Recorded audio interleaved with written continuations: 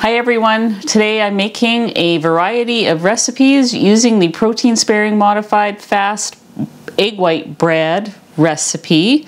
I'll be making pizza muffins, cinnamon loaf, bread loaf, and hopefully if I have enough batter I'm going to make some hot dog and cheese muffins. Yes, I said hot dog and cheese muffins.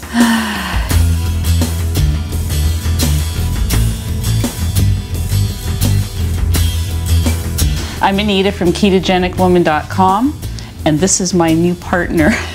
This is my new mixer. I finally got it, so I'll be using that in today's video. Okay, so I have my new mixer. I'm really excited about it, and I am going to be making a variety of things, like I said. So the recipes are all down below. So I'm going to make the pizza muffins that I have a video for that already, and I will link that below. I'm making JanetGreta's cinnamon bread, which I made a loaf this morning and it was so good, it was to die for. So I'm going to make that again because I want to have a few things in the fridge and the freezer for the next few days. And so I'm gonna make her cinnamon loaf again. The pizza muffins, I'm going to make just a regular bread loaf. So I'm using 2 small loaf pans. And if I have enough batter, which I think I will, I'm going to make some hot dog and cheddar cheese type muffins, which I haven't made before, but it sounded really good. So I'm gonna do that. And I think that'll probably take up all this batter. I'm going to link JanetGreta's cinnamon bread recipe down below. It's amazing. You have to try it. And this one, there's no recipe, or the other one, there's no recipe for, because I'm just making it up as I go here today. So thank you to Maria Emmerich for the protein sparing modified fast egg white bread, which generates all of these great things for those of you who are doing the protein sparing days in your keto life. So I will link hers down below as well. So let's get started. I've got 12 egg whites in here. Normally I just use the carton eggs because I really hate separating egg whites. And I took one out of the freezer and it's still frozen. So separating eggs it is. So I'm going to dump my 12 egg whites. It appears to be about 1 2/3 of a cup of liquid. So you have to make sure your bowl is clean and dry. And I saw a drop of water down there, which I have gotten rid of. So there's the egg whites. I am going to put in a whole teaspoon. See, I'm used to making only half a recipe every time because I had those little electric beaters, which were great. I mean, talk about working overtime. I've had those, I think, for 40 years. It's about time I got something new, don't you think? So there we go, teaspoon of cream of tartar. I need my wire whip. I'm going to put the wire whip on. If I appear a little bit fumbly and nervous, it's because this is my first day on this thing, and so I don't really know what I'm doing, but it seems to be okay. So there we go. I'm gonna let this go. I'm not sure how long it'll take. I'll just let it go until it looks right. Plug it in. There we go.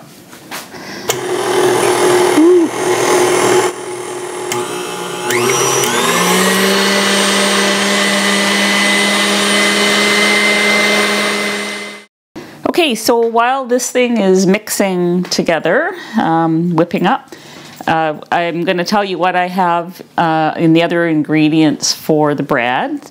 And I've mixed it all together. That's a tip I got from JanetGreta's video. She mixes everything together and then puts it all in at the end. So I thought I'd give that a try today. In this bowl I have 1 tablespoon of nutritional yeast.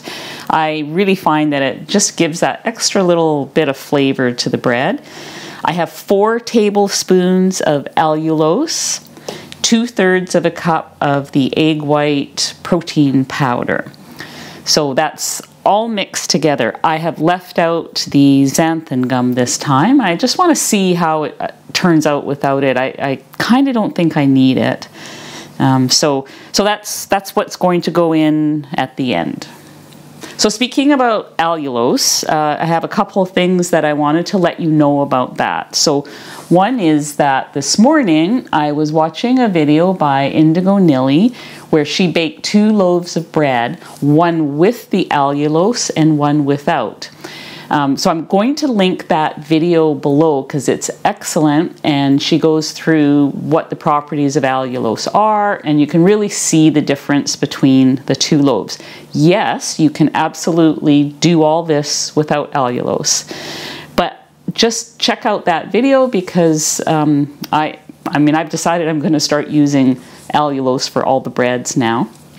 However, I'm Canadian.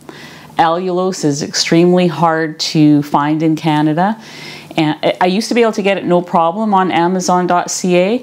I paid a premium price for it, I know that, but the last time I got it, I waited a whole month for this tiny little bag. It's an 8-ounce bag. I paid 20 bucks and waited a month for it, so just not impressed. So I started to look.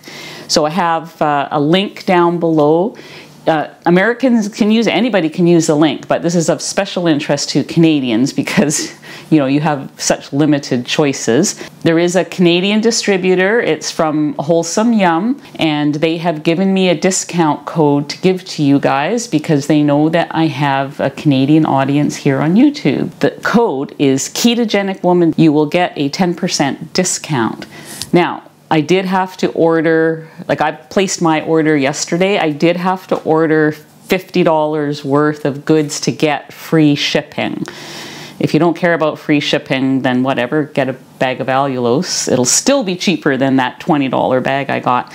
But what I did is I ordered some brown sugar allulose mix, which I thought was interesting. I ordered some maple syrup and a couple other things. So I've got a big order coming and I got free shipping. So yeah, check out that link below and see if there's anything there that you like.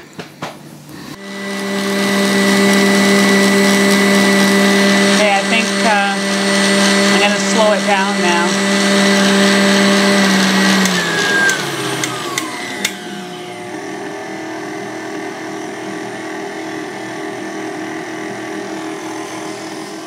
Okay, I am going to put some of the dry ingredients in now. Well, actually, I'm going to put them all in. I'm just going to stir this.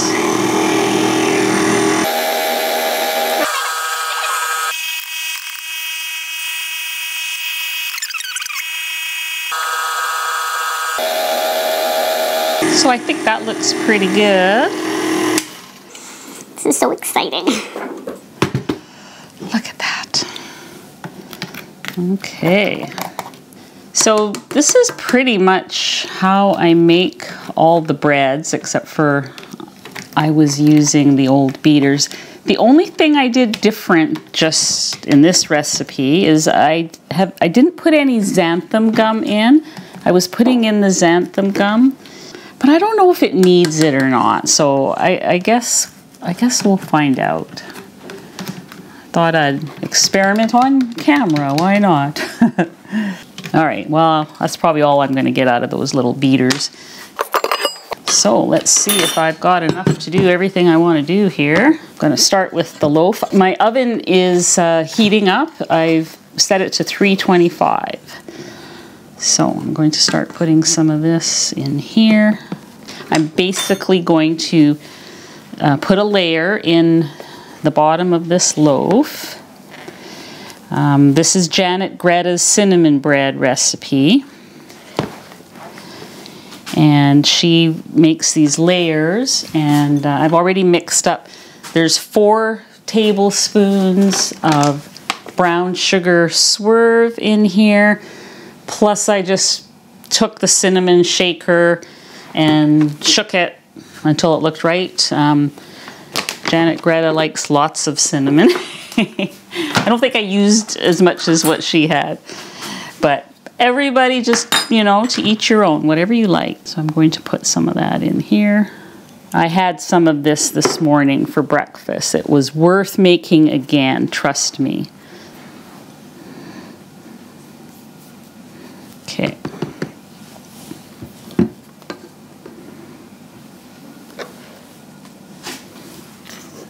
I think I'm going to do 3 layers.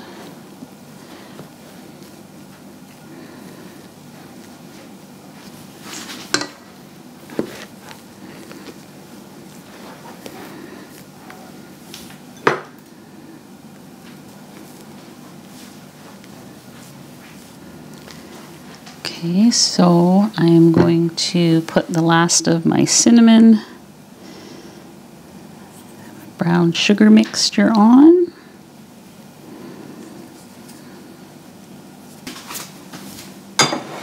Maybe she's right. Maybe I didn't get enough cinnamon there. Okay, JanetGreta, you win. And then she just kind of schmooshes it in there. There's that word again. Schmoosh. Seems to have a multitude of meanings with cooking. Anyways, this is so good. Okay, so there's loaf number 1. And then I'm going to make this little mini loaf.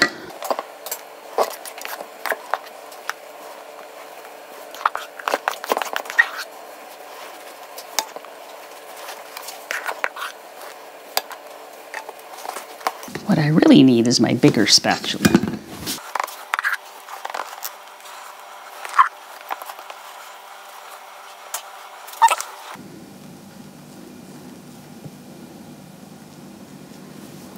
Okay, so there's my small loaf number 2. So I don't know if I'm going to have enough for 12. I might do 3 and 3, so we'll just see how it goes. Let's get the bottoms in. So if you put, oh, there's my oven already. If you just put a glop in each of these. Okay, now I'm going to flatten it out a bit. I'm making a little well. So these recipes are going to be below. I know that I'm not really talking a lot about the ingredients because these are all recipes that you're going to get. I have enough for the tops, I think. So I've got some cheese and some turkey pepperoni and a little bit of Rouse sauce here. These recipes are all good for protein sparing. I'm going to just put a little bit of this sauce.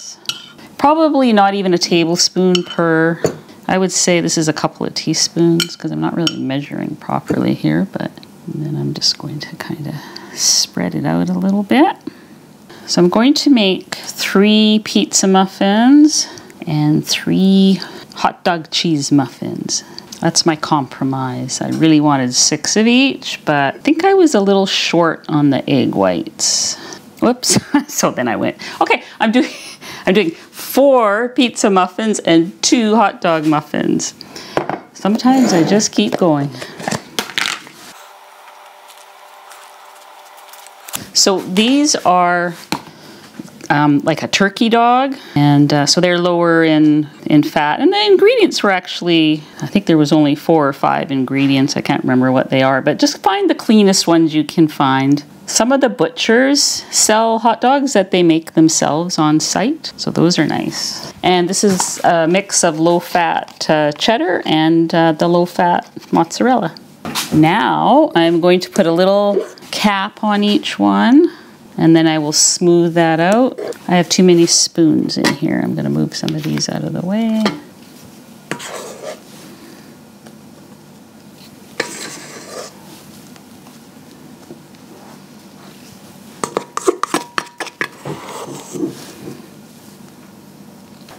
Okay, so that's about that.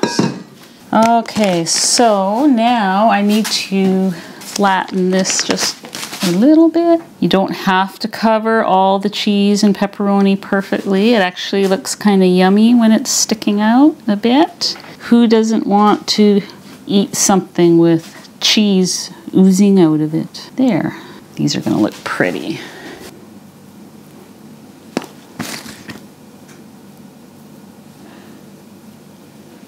Okay, and just for a little extra kick, I'm going to put on a little bit of more nutritional yeast, which does have a cheesy flavor to it. So it adds some cheese flavor without too much extra in fat or calories or whatever. These are gonna be fantastic. Okay, so these are going in the oven. Everything I think is gonna take about 30 minutes, but I'm going to keep a good eye on it. So I'm going to check that at 25 minutes just to see where we're at. When those pizza buns are ready, I'm going to pull them out. They don't need to rest in the oven. They can just come right out. The loaves, I'll let them rest for 10 minutes or so with the oven off. So we'll see you back here in a while.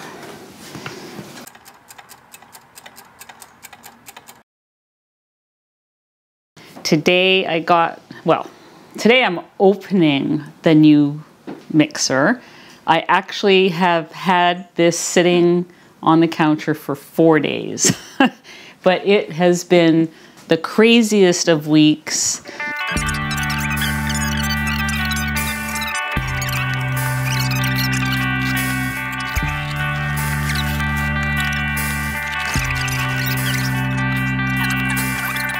Five quarts, tilt head design. Oh yay! I wasn't sure if I had that or not. Makes up to 9 dozen cookies.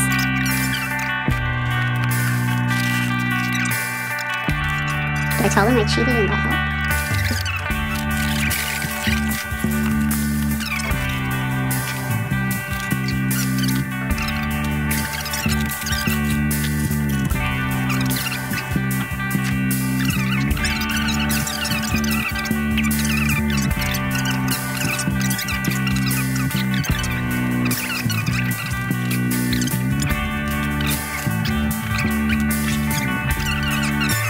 Here it is.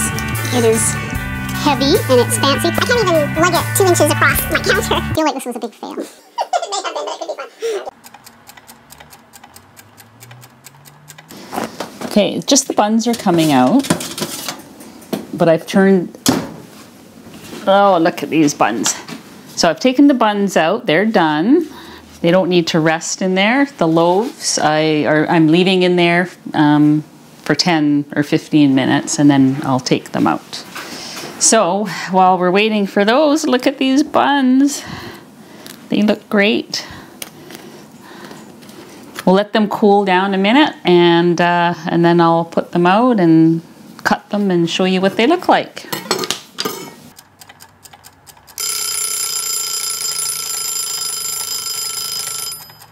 All right, these are coming out.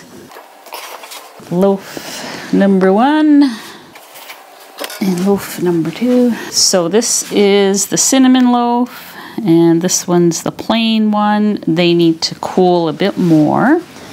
So we'll just set them aside, and in the meantime, I'm going to take out the pizza muffins. All right, these should be ready to come out. Still a bit warm on the bottom. I should probably let them cool a bit longer. They really do come out easier if you let them cool, but it's good to show them what happens too. Okay, these have had a few more minutes. Yeah, it's amazing what a difference a few minutes makes. Okay, so that's basically how they should come out. Oh, that one came right out nicely. These are the 2 hot dog ones, which I haven't made before, but they should be the same. Left a little bit behind there. Right, I'm going to put that one on a plate, cut it in half, see what it looks like.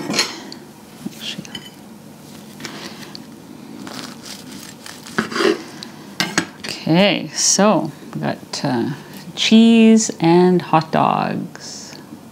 Yum. I think I'll make some hot dog buns with the hot dogs built inside next time, maybe. I have to try this. Super good. Kids are gonna love these. Kids of all ages are going to love these. So we just need a few more minutes for the bread to cool. And while I'm waiting, I think I might demolish this one.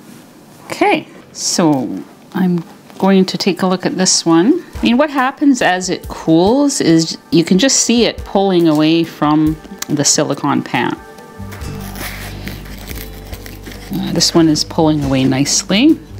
Now I don't know when I took it out of the oven, the pan was like that. So I don't know if I squished it as I was putting it in, but you can see it's got, like this one didn't do that. This one is still normal looking, but that one went a little funny on me. That's okay. I think it's still going to taste good. Here it comes. So there, yeah, just does come out nicely most of the time. Sometimes it sticks, and I don't know what the rhyme or the reason for it is, but that one came out very nice, and this one's pulling away from the sides too. Very nice. I don't know why they both kind of caved in on the corner. Maybe I did something. This one, of course, is browner because it's got all the cinnamon in it and the brown sugar. Okay, I'm just going to cut a little bit off so you can see the texture, and then I'm going to wait for it to cool completely before I cut the rest. But yeah, so you look at that, it is bread. The thing that I like about the allulose, and I know you can use other sweeteners, but I find that it does make a chewier crust like actual bread. It's never going to taste, you know, exactly like bread. But if you're craving a ham sandwich or something, you know, this is a pretty good substitute. Grilled cheese sandwich, it's great for that. Anything like that. If your bread fails, I've got a few bread pudding recipes on YouTube that you can use, and it basically involves cutting, you know, tearing it into pieces and just making something out of it with eggs and other proteins and things, and they're actually pretty good. They taste pretty good. So none of the bread ever goes to waste, but every time I make a loaf, it gets a little better somehow. I feel like I'm doing, you know, learning as I go. So I really want to cut this one for you so you can see the magic inside here.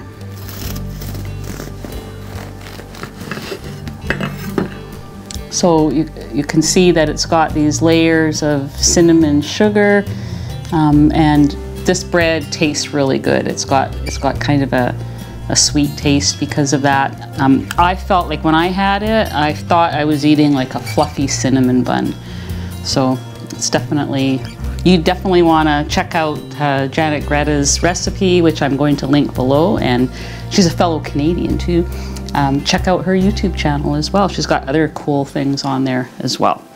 So I am set for a few days with my pizza buns, my bread, and more cinnamon bread. Have a good weekend. We'll see you real soon.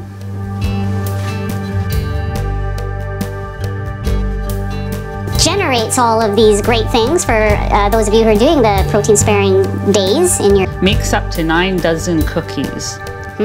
Some people around here might be happy about that, but I don't know if I'll be making cookies. Okay, I feel like this was a big fail. It may have been, but it could be fun. I'm getting it.